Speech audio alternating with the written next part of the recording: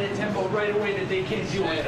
We're going to have to play at our absolute highest level. Michael Bradley ideally in that 10 role.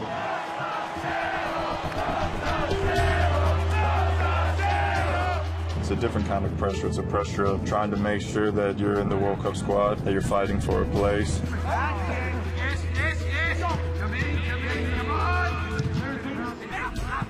No, it's not about yesterday and what you did. It's about what you didn't do today and how do you deliver tomorrow. A very special welcome to Julian.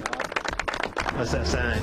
Josie Altidore with a point to prove, who has only got that one Premier League goal. You know, you go through rough times, but those rough times are what set you up for something greater. You want the players to take this very seriously. It's the last opportunity for a lot of these players. I'm happy to be in Cyprus with the sunshine.